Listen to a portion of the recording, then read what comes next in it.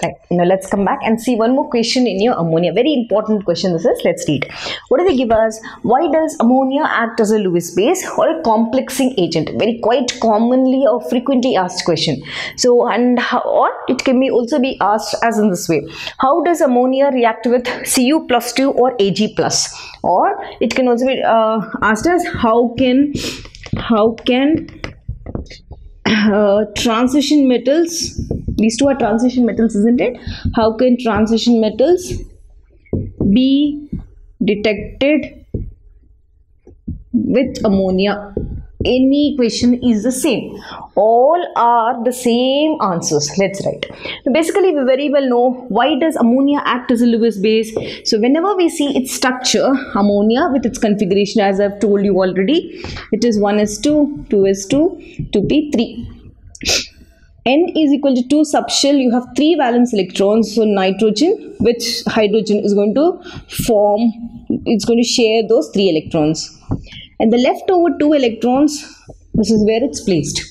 Because of this donation of lone pair of electrons, ammonia is called as a Lewis base. Done. Now I have to prove it as a complexing agent.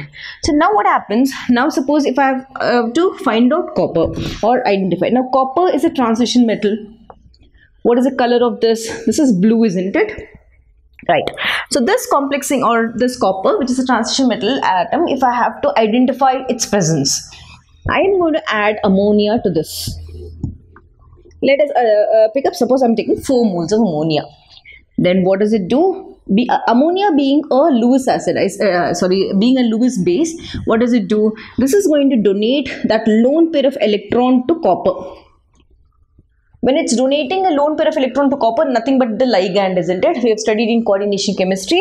This is the central metal atom and this is the ligand. This together form an ion called complex ion. Complex ion. So put a square bracket in this way.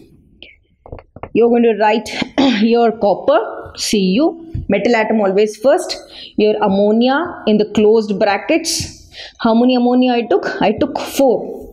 What is the charge of copper? Overall charge is plus 2. So isn't it forming a complex ion? That is what they ask, complexing agent. Right? How do you write? Tetraamine copper 2 complex. Done? Or because this is a neutral ligand, copper 2 complex. Done. What is the color of this? This is deep blue in nature.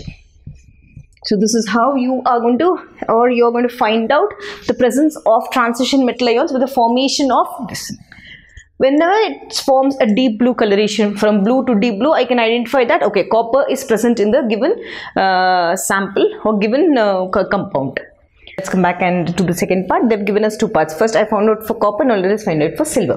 So whenever I have to find out for silver, basically, what is the color of that? This ion, it's colorless. Now I'm going to add Cl minus aqueous solution. Now this is going to form a white precipitate. No, I'll tell you why have you used this. Now that silver chloride, we are going to allow it to react with ammonia, with which I'm going to detect. Now this ammonia has a lone pair of electron. This silver requires a pair of electron. So this is going to shift to silver. Then together they form a complex compound or the complex ion. How does it form? Take the square brackets. Your metal atom, first silver. The ligand is taken in, so 2 times this chloride, right? So now if I have to take, let's take 2 here, done. This is 2, this is also 2, done, silver. Now what happens in this particular complex? This is your ionizable ion. Now this whole complex, when detected, the color of the complex, now this is also white. Right, now this becomes, this is again colorless. Now what is the difference from colorless? It has become white. That white colored precipitate I have taken and once it forms a colorless or once it forms a coordinate complex, it again turns colorless. So earlier in copper, what did we see? Blue to deep blue. That indicates the presence of copper. Here this one, the complex from white, it is going to turn to colorless.